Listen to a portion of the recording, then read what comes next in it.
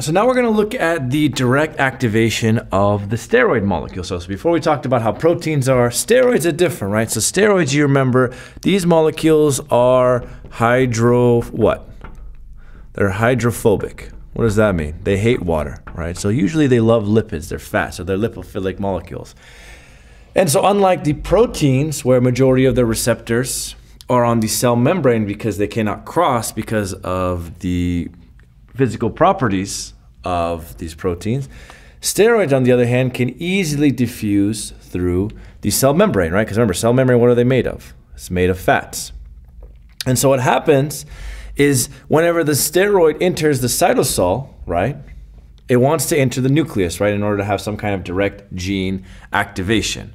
It must bind to a protein receptor in order to bypass through the nucleus. So what happens here, there's a protein receptor that comes in and binds to the steroids and creates this protein hormone complex, this receptor protein hormone complex here that's created. Now, because of this protein receptor, this can bypass through the nucleus. So it goes through the nuclear envelope and it binds directly into DNA, right?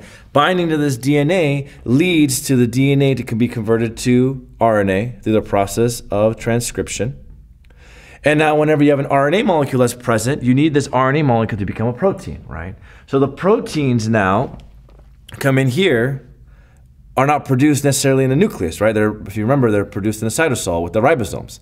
So in order to start translation, the RNA molecules are shunted out of the nuclear membrane, right, so the nuclear envelope, and they enter the cytosol where they bind to these little pink molecules here. These are the ribosomes, right? So the ribosomes begin here, and now you have the process of translation, right? So converting RNA to DNA. So eventually now, after this binding takes place, you have these specific proteins that are created in order to respond to any kind of physiological changes that was the reason for this steroid being sent in the first place. All right, so this is just a basic mechanism of how there's a direct activation of steroid hormones in terms of gene activity, unlike the proteins, right? So proteins had the secondary messengers, right? So they had their primary messenger that binds to the receptor, right, as you remember from before, and triggers a cascade of secondary messenger response.